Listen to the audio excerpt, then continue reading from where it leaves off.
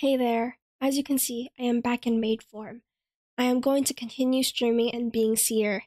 I plan on being open about some stuff, like mental health and other life things. Currently, I am going through a bit of a depressive episode, and some shit is going on in my life, so please be patient. I am going to stream in early to mid February.